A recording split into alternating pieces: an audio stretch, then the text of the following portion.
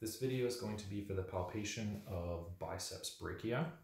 So we have our individual in a supine position. We're going to talk about both heads, biceps being two heads, and they have separate origins. So we'll be finding the coracoid process, which is currently where my fingers are, and then the other one is a non-palpable structure that we'll kind of discuss. So with biceps brachii, for finding the coracoid process, again, you can use the palpation videos from previous for finding bony landmarks, but really I'm going to be inferior to the lateral portion of the clavicle here.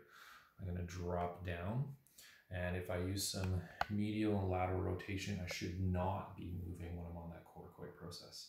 I'm going to get him to do a little bit of a bicep action. So in a supinated position of his forearm, I'm going to ask him to flex his elbow. Good. And you can feel a little bit of tightening up inferior to that. Now we're also going to be palpating this underneath his pectoralis major. So what we're going to do is I'm going to shorten up his biceps to start. So in this region here, biceps, I'm going to soften up his pec or slacken it by passively bringing his elbow up. I'm going to go underneath pectoralis major until I get up. And right there, might be hard to see, but I'm on his coracoid process from underneath pec. I'm now going to ask him to do that bicep elbow flexion for me. Go ahead, good. And my finger basically right in here there's a tightening up. So I'm on the short head of biceps brachii right now, underneath his pec major, making contact with that coracoid process. The long head, which is sitting the tendinous part of it inside the bicipital groove. So right in here, I can easily cross fiber strum that. The tendon's going up, it's going to go underneath the acromion, and then it'll become unpalpable as it's making its way towards the supraglenoid tubercle of the scapula.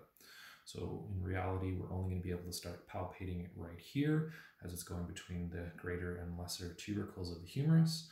And then the tendon becomes very obvious as it makes its way down into the arm. It meets up with the short head.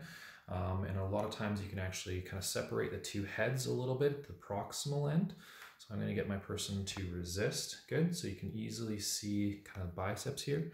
But if you kind of go to the more proximal part and gently sink in, I'm getting him to relax a little bit. Good. You can actually start to separate the long and short heads of biceps here and here.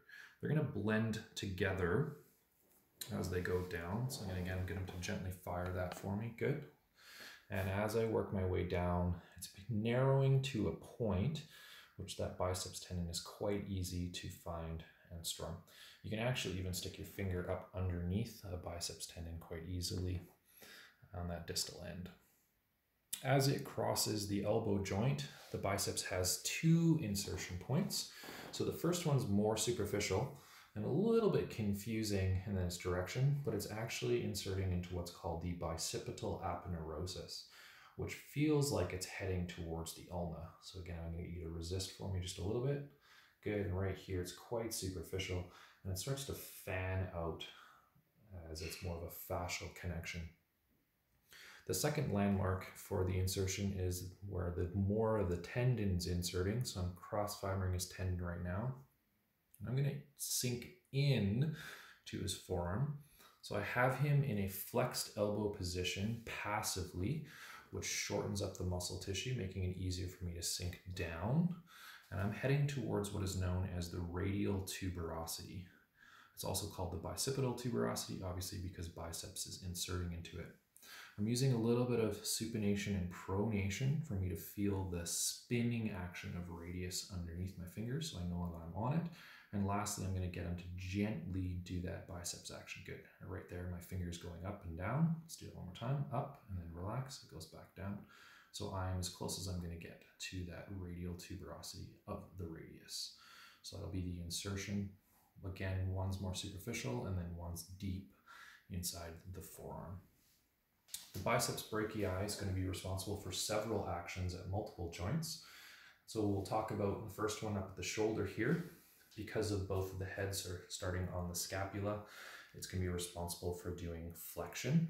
And some texts will also talk about doing more of a horizontal flexion or adduction component. As the bicep goes down, It crosses the elbow joint, so it's responsible for doing flexion at our elbow. And its insertion is on the radius. So as we start in a pronated position, it's actually going to pull the radius upwards. So we call that supination. So it's doing supination of the radial ulnar joints, flexion at the elbow joint, and flexion at the glenohumeral joint. And this muscle is innervated by the musculocutaneous nerve.